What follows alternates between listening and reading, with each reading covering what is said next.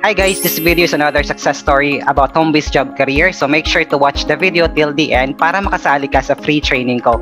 Now, this person that I invited today is one of my students who joined the free training that I conducted before.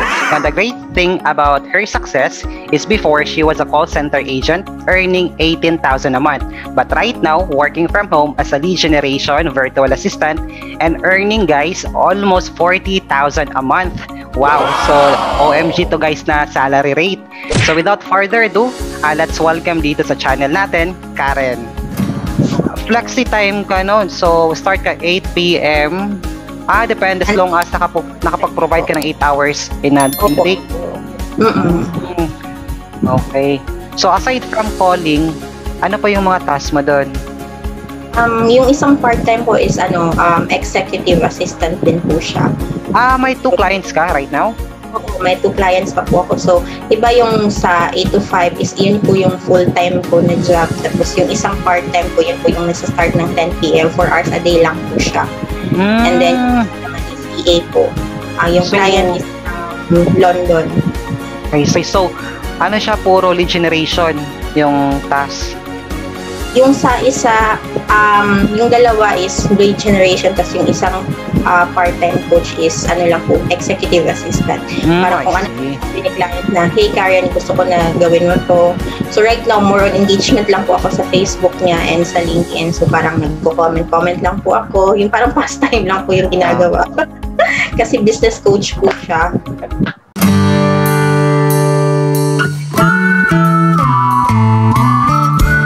Karen, kumusta? Okay lang po po. Busy ka ba ngayon? Hindi po. Alright, so thank you so much for accepting itong call na to. How are you today? Okay lang Doing great po, coach. Opo. Okay. Mabuti naman, no? May work ka mamaya? Opo, coach. Meron po. So actually, different time zone po kasi yung work ko. So meron po akong mamayang alas 4. Meron ding mamayang alas 8 ng gabi at saka yung isa is graveyard din po siya. Start ng 10 p.m. Pero one client ka lang? Sa isang one client? Tatlong client. So yung 40,000 is yung sa isang client ko lang po siya. I see. Alright, so guys, the reason why I invited Karen kasi for a chat because I would like to inspire you all that becoming a business freelancer kasi working from home as a VA is an awesome business to do. Aside from doing your job at home, the best part kasi is pwede mong maging kaibigan ang mga clients mo. And also guys, you will learn some tools na akala mo hindi mo kayang gawin, pero at time nagamit mo at natuto ka, di ba? Now, going back to you, Karen, paano ka nag-start mag-work from home, di ba? You are a call center agent before and then boom, nag-work from home ka na lang bigla. So, paano ka nag-start? Actually, na-inspire kasi ako sa cousin ko kasi yung cousin ko is ESL teacher siya sa 5-1 Talk. So, before transitioning to freelancing, nag-try po ako, nag-apply as ESL teacher. So, nakapasok po ako sa 5-1 Talk. So, pero that time is still working pa rin po ako sa BPO and then nagka-family ako, nagka-anak. So, sabi ko na gusto ko na makasama pa yung baby ko since growing pa yung family ko. And then, kasi mahirap po coach pag morning, gising sila, tapos ako naman is puyat, gagaling sa work. Habang pag tulog naman sila, ako is going naman sa work. So gusto ko na makalaro naman sila. Yun po yung parang mindset ko dati. So ayun po coach, from ESL teacher, so parang sabi ko hindi ko siya forte, so nag-try din po ako na mag-create ng mga freelancing account. So at that time nag-join din ako sa mga group sa Facebook and then nag-research din po ako kung ano po yung mga group na nag-o-offer ng paid training, pero kaso nga po mahal, so di pa kaya ng bulsa. And then there was a post na ewan ko, parang sponsored post lang po siya nung sa Filipino Inspire Freelancer po yata yung sa amin, IFF.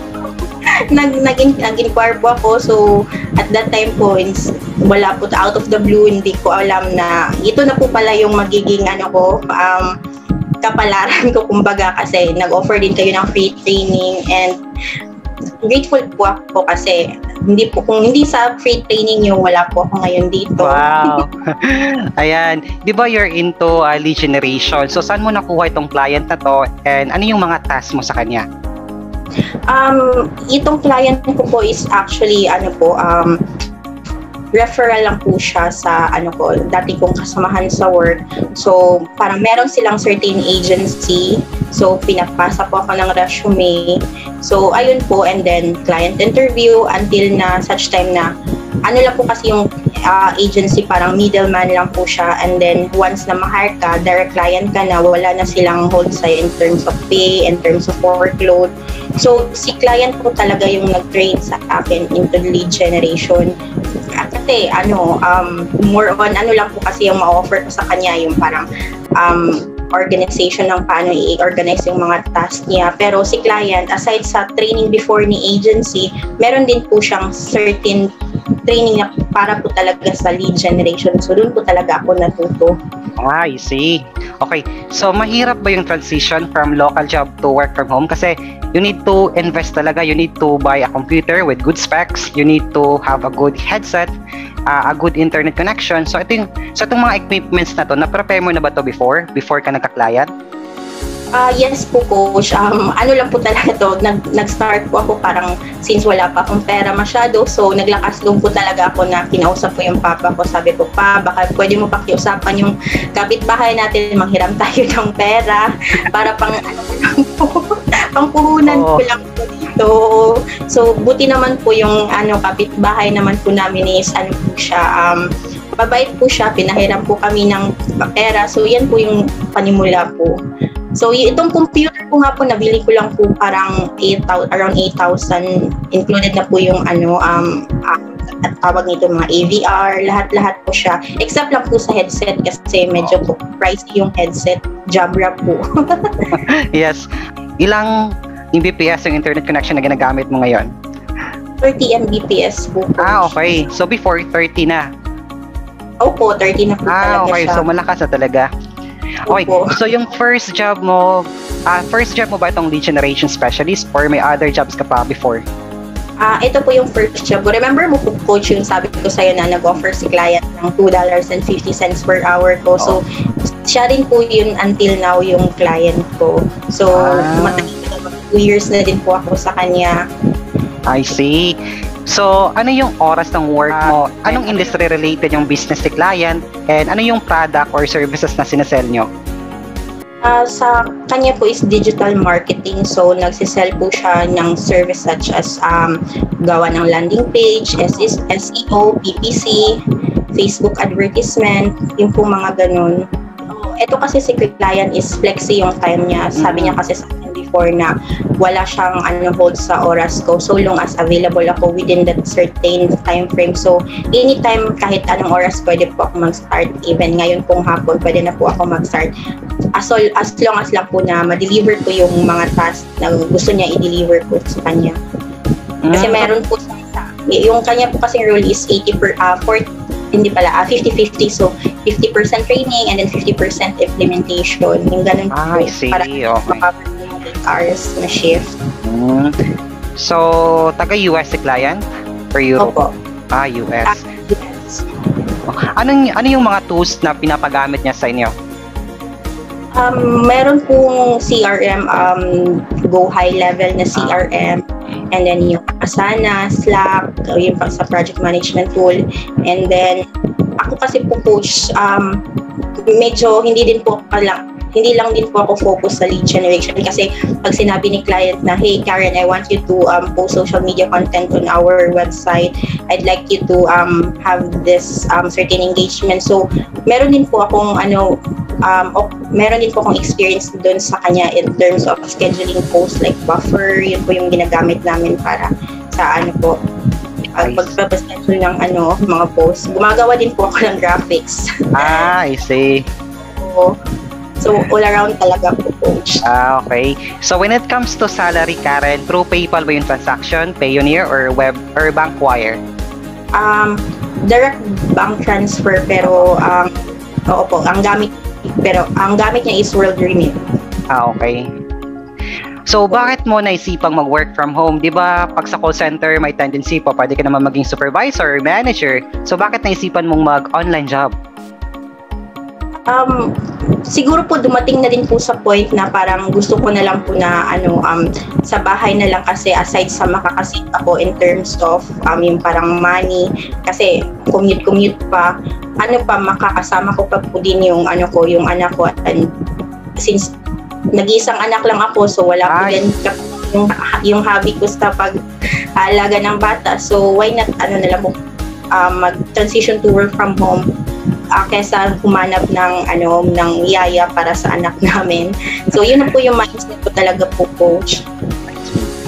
Alright, so na just to ask Karen, during the interview, ano yung mga tinatanong sa'yo?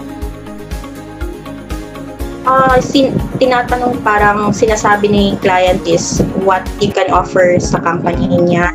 Oo, and then if ever na ma-hire ba daw, are we okay with the salary? Since in my case, since beginner pa ako, wala pa akong idea into freelancing, so yung $2.50 na salary is buo ako sa kanya kasi sabi ko sa mindset ko talaga, coach, sabi ko na okay lang mag-start ng maliit kasi eventually mag-grow din yan if meron akong maraming skills na may offer. And naman po, ngayon po, since I'm already 2 years on my freelancing career, meron na din po akong marami-raming skills na na-offer sa client ko, kaya hindi din po ako nagsistick sa isang po client.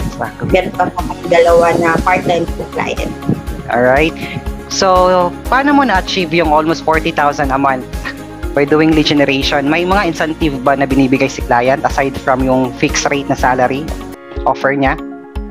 Opo, meron po. Pag mayroon pong mag-sign up sa agency namin kasi digital marketing po siya.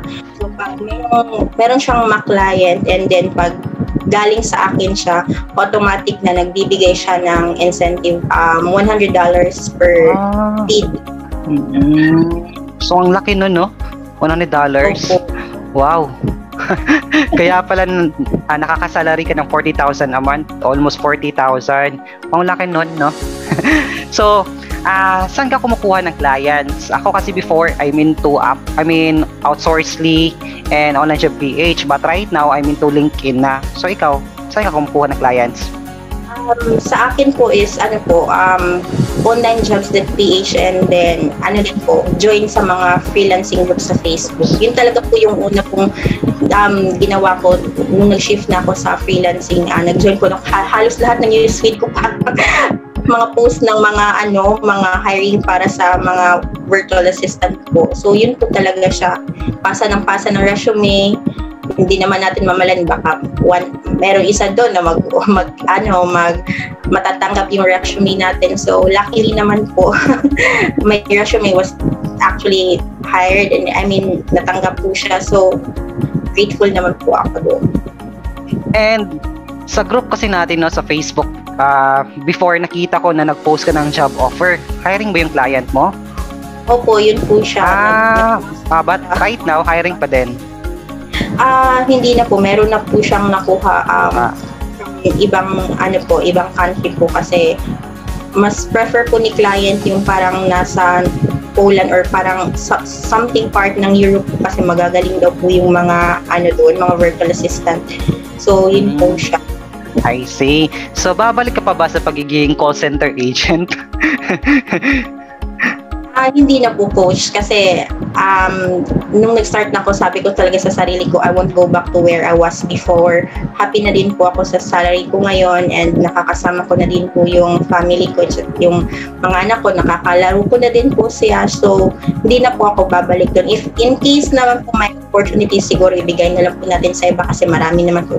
And since pandemic po, marami pong iba na naghahanap pa rin po ng trabaho. Alright. So Karen, do you have any inspiration? Bakit ka nag-pursue mag-online job? Inspiration siguro po kasi in terms of financial status po kasi sabi ko na if magsistick lang po ako sa call center, although high paying naman po yung call center, pero kasi matagal pa po yung ladder of success. And hindi po sapat talaga yung kinikita ko, especially na dalawa na po yung anak ko. And then ako lang po lahat yung dito sa bills namin nagbabayad. So sabi ko na kulang talaga. So sa freelancing kasi wala kang paano ba term ito, coach? Parang yung mo lang talaga is kung paano mo ma-handle yung time mo. Yun na pala. Time management. Opo, yun po yung parang kalaban mo lang po kung paano mo i-manage. So, walang limit kung ilang client ang gusto mong trabahuin, magkano yung may earn mo. Kaya nga po sabi ko sa mindset ko na darating din po ako sa punto na mag-earn talaga na ako ng 100,000 per month or 6 digits. Wow! Yun yung goal mo? Opo, Ako naman guys, may goal ako guys. To be honest guys, gusto ko within 2 years, okay, starting this January 2021, gusto ko mag-earn ng 1 million. So, ayun yung kumaga goal ko sa buhay ko ngayon. So, kasi nga gusto ko din magpatay ng isang local na business. So, right now, nagko-communicate talaga ako ng mga clients sa LinkedIn para pwede ko maging client sa ina-offer ko na services. I mean to lead research, okay?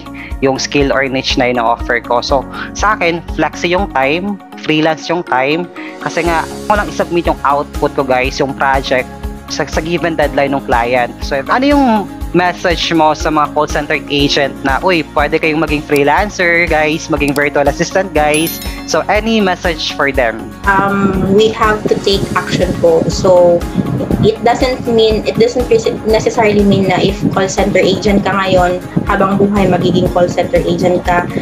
Go chase for your dreams po talaga and take massive action. Kasi walang patutunguhan po yung plano natin if hindi tayo magte-take ng risk. Okay ka. So, ako nga po, nag-start ako, wala talaga akong kapera-pera, wala talaga. So, inutang ko pa po talaga itong yung pang bili ng laptop and desktop ko. Pero luckily naman po, merong mga tao na din po, mababait na handa naman pong tumulong sa atin and forever grateful po ako sa kanila. Ako kasi guys, yung story ko, bakit ako naging virtual assistant or business freelancer. So before, I'm a waiter, di ba, sa Davao City, and then yung kaibigan ko kasi, yung boardmate ko, nag-work from home siya, kaya nagtanong ako. So while working sa local job ko, so nag-ipon ako guys, but before job, so doon nag-internet ako, nagsa-search ako kung ano yung freelancing, ano yung virtual assistant, paano maging ganon, and at such time na may ipon na ako pambili ng computer, pangbayad sa internet connection. So umuwi na ako dito guys sa Tagum City, dito sa town talaga namin. And then ayun, boom, nag-pursue ng career as being a virtual assistant. Alright. So Karen, any step-by-step tips for newbies on how to start their online career? For experience po siguro sa akin po is i-optimize po talaga natin yung resume natin. I-highlight po natin kung ano po talaga yung skills na may offer natin. And then, much better po na yung parang doon po tayo gumawa ng resume sa Canva. Kasi if normal lang na resume, parang sasabihin ni client, eto mag-apply ng virtual assistant, pero parang pangit naman yung sinanya na resume sa atin. So, if I'll be the employer, I'll go for the one na parang okay yung resume, okay tingnan. So yun po siya, build resume, and then try to sign up for freelancing account talaga sa iba't ibang platforms. Kasi ako sa Upwork, nag-try ako kaso hindi po talaga na-approve yung profile ko. So hindi na lang po ako nag-pursue sa Upwork kasi sabi ko baka hindi din po siya sa akin na forte. So doon ako sa onlinejobs.ph. Tapos ayun ako, outsource really din po. And then virtual staff finder, yun po siya. So yun lang po yung ma-share ko. If wag silang mahiyang mag-reach out sa akin kasi from time to time, meron din po kaming mga hiring. So, sa mga friends ko po, hindi sila mahiyang mag-reach out sa akin kasi meron naman po from time to time hiring. Ano ba yung Facebook name? Yung Facebook name ko is Karen Verona Rosero po siya. Parang full name ko talaga yung nilagay ko. Okay. So, pwede ba dito i-share yung website ni client in case na may hiring kayo, dediretso sila doon to sign up? Yung hiring kasi hindi po siya parang per client lang talaga yung po yung sa website niya. Internal lang po talaga yung hiring namin. So, okay.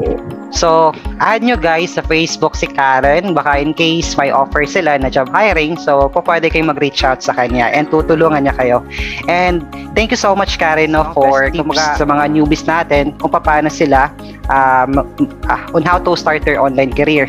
And also guys, baka makalimutan ko, para makasali kayo sa lead research training natin, I need 10 persons kasi to join the training. So para makasali, all you need to do, click the link in the description and fill out the form. And make sure to comment below this video guys, your name, space, hashtag I want to learn, Bisayang VA. Again, ito. Don't forget to comment guys, your name below dito sa video na to. Your name, space, hashtag I want to learn BVA. Ayan. So, any message Karen sa mga viewers natin? So guys, ano lang po, visit niyo po yung website ni Coach J, and I mean, yung page pala nila, yung Inspired Filipino Freelancers. Opo, kasi marami po kayong matututunan doon, and who knows, baka isa din po kayo sa makakatanggap ng free training kagaya ko and who I am now, right? Kung ano po yung in-offer nila sa akin, ano na ngayon po yung narating ko, so malaking tulong po talaga yung binigay nila na training. Stepping stone ko po talaga to. Alright, so thank you Karen for joining the training before. May mga mechanics kasi tayo before para maka-avail ng free training, and you're the one of them na nag-chats na hindi naman yun biro. Totoong training talaga yun, free training. So, nag-participate ka talaga, nag-fill out ka ng form. So, thank you so much doon. And also, thank you so much Karen for sharing your success dito sa channel ko, Bisayang VA. And I hope you'll have more clients to come with high paying rates. God bless you more on your online jobs. Thank you, Coach. Thank you so much, Karen.